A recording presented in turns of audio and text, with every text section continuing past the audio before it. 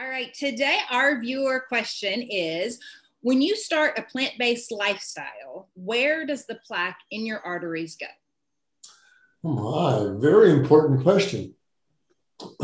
Most people in Western civilizations, Western societies, ultimately die of clogged arteries. And this is an inflammatory disease. Our inner artery walls get inflamed because meal after meal of the standard Western diet, cooked animal protein, dairy products, hydrogenated oils, high fructose corn syrup, phosphoric acid and cola drinks, this chemical assault that we launch against our artery walls meal after meal, week after week, month after month, year after year.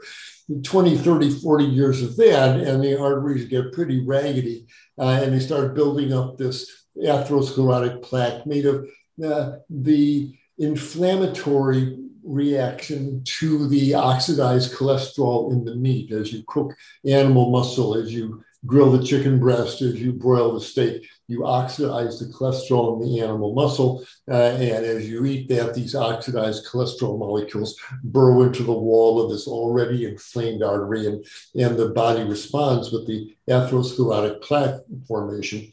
And this is what eventually kills people as the arteries get so raggedy that they set off clots, that the clot stops the blood flow through the heart or up in the brain, and people die of heart attacks and strokes. So how does this get reversed? And what if you've already had significant plaque? And heavens knows many people do. Ask Dr. Esselstyn, who deals with these people that are so clogged up they can't walk across the room without getting angina pectoris or some sign of severe blood deprivation due to their clogged arteries. Well, it turns out that this is a reversible disease. Now, when you stop hitting yourself in the head with a hammer, the headaches go away. And if you stop injuring those arteries, and meal after meal, the bloodstream is carrying the antioxidants and the phytonutrients and the dark green leafy vegetables and the salads and the vegetable soups. And these molecules promote tissue repair. They quench free radicals. They give the chemical message to the walls of the artery, shh, calm down. And as a result, the inflammatory component of these plaques, the inflammatory cells, the swollen artery walls, the edema, the pro-inflammatory molecules, the tumor necrosis factor, the prostaglandins, all these molecules seething in the artery wall, keeping that plaque enlarged, engorged, ready to rupture, they start subsiding.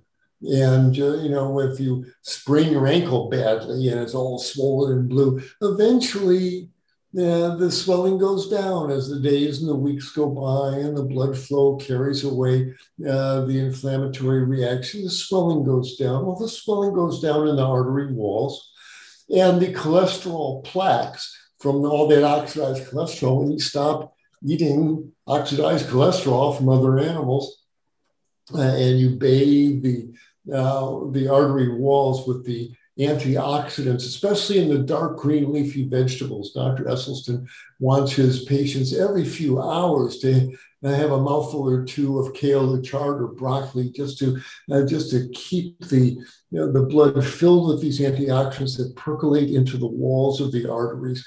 And the plaque, as the inflammatory cells start dissipating, the small deposits of cholesterol get carried away in the blood flow. Remember, this is the inside of an artery. The blood flow is going by in 25 miles an hour.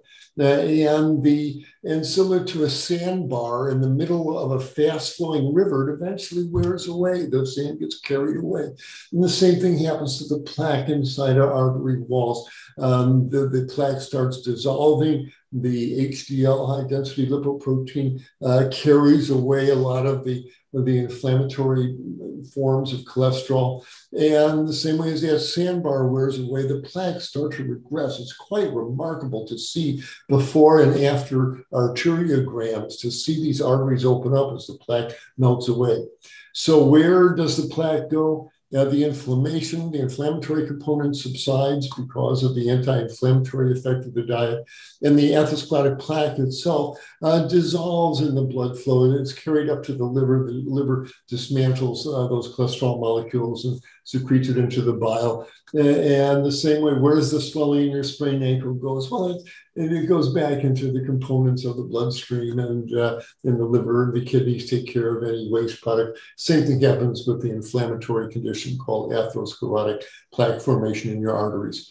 So what a hopeful sign. No one ever told me that in med school when in the 70s.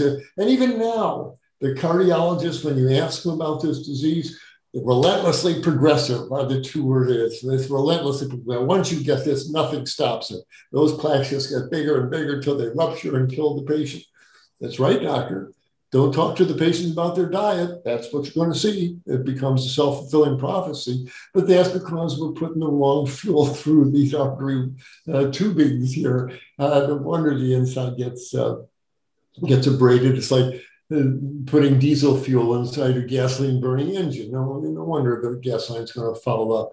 But you get them on the whole food plant-based diet that we were designed to run on, and these plaques melt away. The inflammatory reaction calms down, and people get their lives back. They get their circulation to their brains back, into their heart back, and their muscles back. It's a rejuvenating process. It's a life-saving one. So absolutely. Give your body a break, and it knows just what to do. They give it the right fuel, and those plaques will melt away.